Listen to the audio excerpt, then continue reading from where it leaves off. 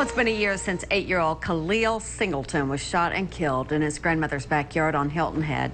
Low Country Bureau Chief Larry Spruill sat down with his grandmother today. And how's she doing, Larry?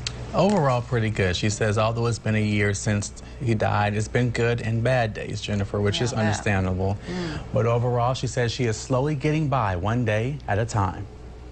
And I was sitting in the chair, and I hear a lot of gun shoot. Somebody said to call me. Did you hear the gun shoot? Edwina Washington remembers the tragic details of September the 1st, 2012. So I touched him. He had some blood on his mouth, and I touched him on his leg, like that.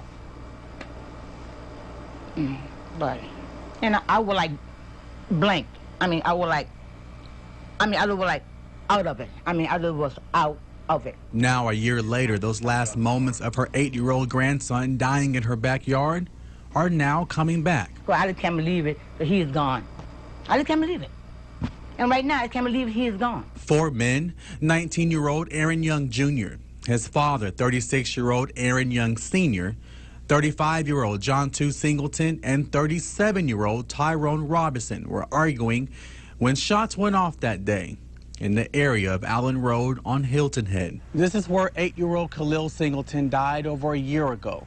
And his grandmother says this memorial will help his memory live on. Every month for the past year, Washington goes to this spot where Khalil was shot and killed.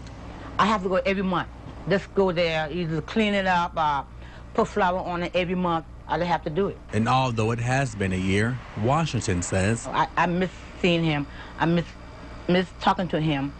I just miss playing with him. I just miss him. And since Khalil's death, 37-year-old Tyrone Robinson and 19-year-old Aaron Young Jr. were charged with the murder. Also, both Aaron Young Sr. and Jr. were charged with a conspiracy to commit the murder of Tyrone Robinson. And Jennifer, I talked to Solicitor Duffy Stone earlier today, and he says the murder cases against all 3 men are currently pending in the court system right now. Such a sad story. It is. Cute little boy. All right, thanks, Larry.